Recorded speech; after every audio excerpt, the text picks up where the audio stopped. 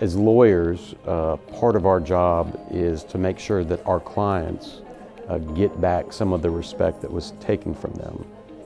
And what we've noticed is you can look at whether it's on the newspaper, in the playground, sometimes we see people just not treating each other with the basic respect that we all should treat each other with.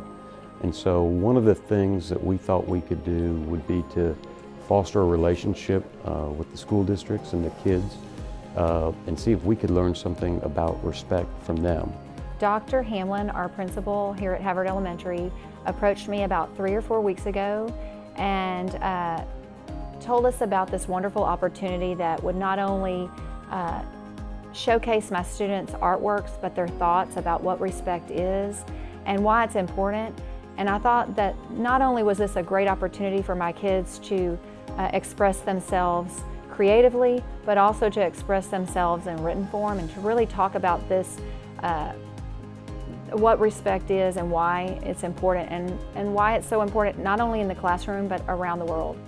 Several school districts today came forward for an award ceremony that honored the winners of children that did art projects and wrote a few sentences about what respect means to them. I wrote respect means that to help others no matter their skin color, age, or gender. The heart represents love, and love is part of respect. And half of the heart is the earth, and inside the earth, the people need to be respectful to each other. I drew a little picture. It was a little hand doing a hand sign. And that picture I draw it means love. And love respect who they are. They help one another when they're in love. The submissions were terrific. They were thoughtful. They were something that all adults could really learn from.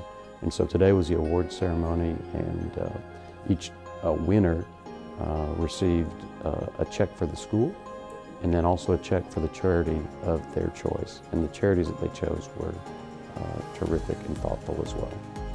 I chose St. Jude because I want to help kids that have cancer and I want cancer to stop. I chose Paul's because I like animals and I wanted to help other animals. I chose St. Jude because there's a lot of little kids who are sick about cancer, and a lot of people choose cancer because they know there are a lot of kids that need help too.